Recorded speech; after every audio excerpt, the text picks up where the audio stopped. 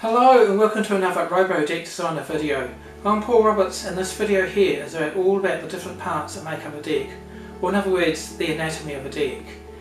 This video has been prepared using New Zealand terminology and building codes, but this will be similar to other countries, so let's not muck around and get stuck straight into it. So I've got together a drawing of a sample deck with handrails which is 1.5 metres high, and we'll use this as a base.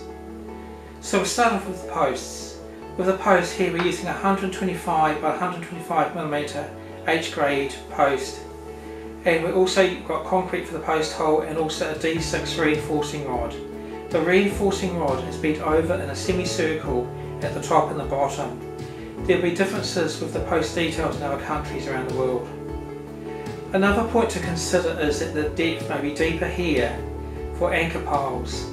For earthquake bracing, either anchor piles will be used or bracing of the piles, depending on the height of the deck. The first example is for a bearer using braced piles. Obviously we have the post, there's bracing to meet the earthquake bracing requirements.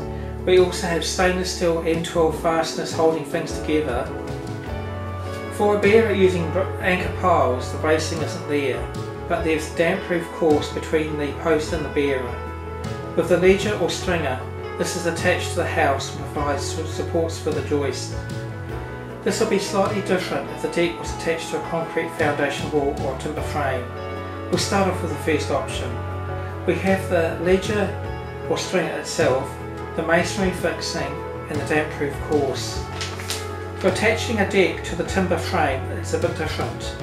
There's a 12mm timber packer, a EPDM washer and a 12mm stainless steel bolt with a 50mm square washer.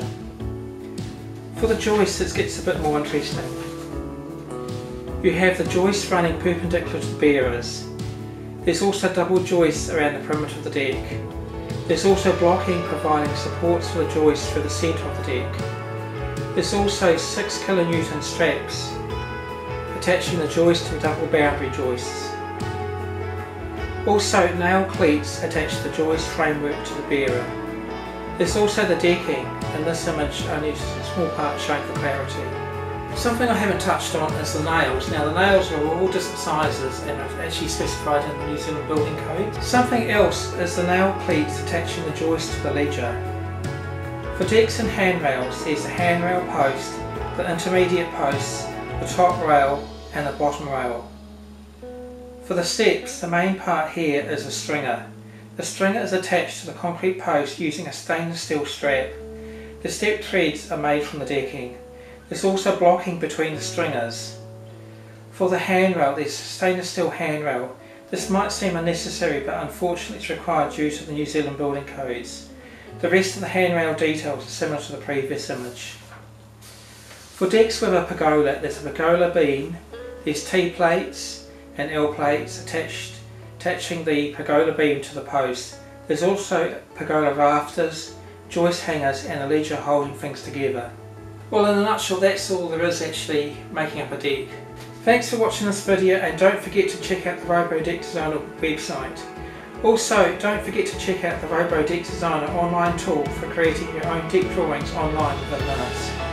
We'll catch you next video and don't forget to subscribe to the Robo Deck Designer YouTube channel.